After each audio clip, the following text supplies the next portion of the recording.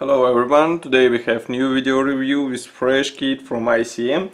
As you can see, it's new I-153 Chaika, which is molded in 1/48 scale. So as you can see, box is not that big. Here you can see comparison with my hand.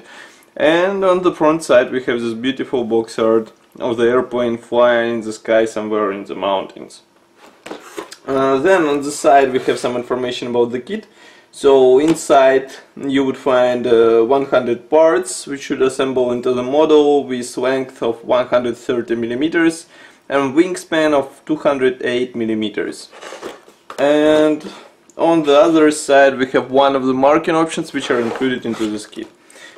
This is a typical, let's say, packaging scheme for the ICM. So we have cover printed top part which is sealed together with special stickers with a sturdy white cardboard box. So I need to remove the stickers and we would see what's inside. I hope you remember that in the beginning of this year we had a chance to check 1/72nd scale of this aircraft, which proved to be quite nice. There were some minor discrepancies in the model, nevertheless they were easily correctable. So for all professional modelers who wanted to get really precise copy, it wasn't like a great deal. So here we have all plastic parts that should be needed for the airplane assembly. Then there is assembly guide, and I guess decals are hidden inside it. Nevertheless, of course, first we would check plastic sprues. As you can see, there are plenty of them. And all plastic sprues are packed into one plastic bag, so be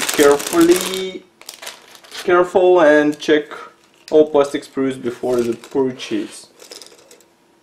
Okay, so let's begin from the small frames which contain fuselage parts.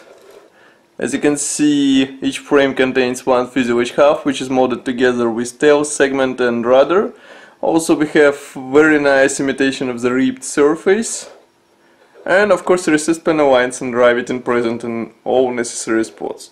Note that I guess this is a top cowling part that is molded as a separate piece, and inside we have quite minor cockpit detalization which should be enhanced with help of some additional parts. Note that we have here also position pins here, that should help with alignment, as well as this special molding design that we have, let's say, other part of the tail molded on this half, so other half doesn't feature tail detalization. Here you can see it. So it's, as I said, it's tailless. Nevertheless, it features the same detalization in form of this nice recessed panel lines and riveting. Also we have here some minor parts, and inside it approximately the same as previous sprue. Next we have small sprue with all external armament. As you can see, we have here bombs and pylons to which these should be attached. Nice touch here is that thin bombs are molded as one piece. Nevertheless, those thick ones you would have to assemble them from two halves, and their tails would serve as a position element for the proper alignment of both halves together. Last but not the least, gray sprue contains wing parts. As you can see here, we have a top part which features also recessed panel lines and integrally molded ailerons. Here we have a bottom half which is molded together with wheel wells, and of course it's also molded as one piece. Here you can see the other side of this one, and here is the other side of the top one. Then we have one piece front cowling part, also bottom cowling part, I guess, some external wing parts. Tail wings of course are molded also as one piece parts. Again, we have here several elements for the cowling imitation. One piece propeller. Note that attachment point is positioned in quite a smart place so that you won't damage parts. Wheels, note that they are attached by one point. they are molded as one-piece parts, so you would have to be careful while painting them. And of course we have here 3 parts for the engine, so out of the box we would have quite nice detalization of the heart of this airplane.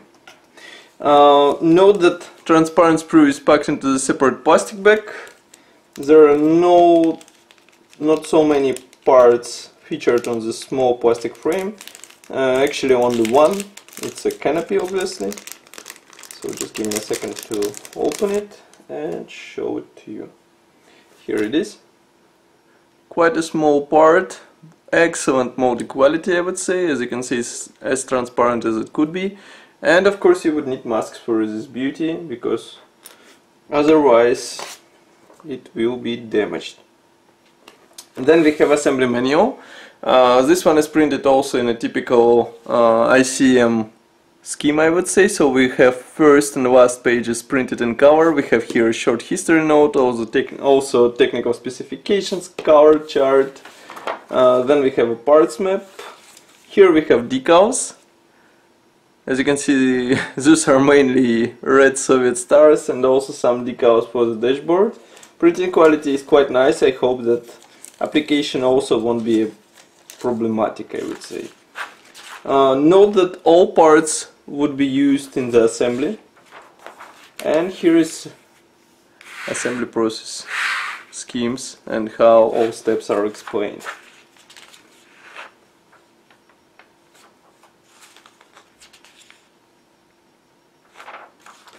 Then we have marking options. As you can see, we have 1, 2 and 3 marking options available on this kit. Those are quite interesting, I would say, especially the first one, because of quite unusual camouflage.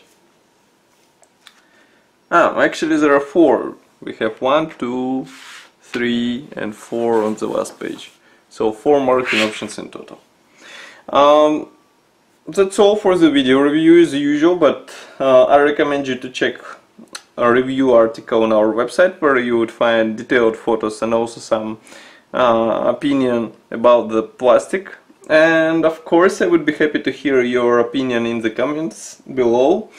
And also I would recommend you to subscribe to our YouTube channel and like our Facebook group, because it will help us greatly, and also you will be able to receive all the fresh info before, like faster than others. Thank you for watching, and see you in the next video.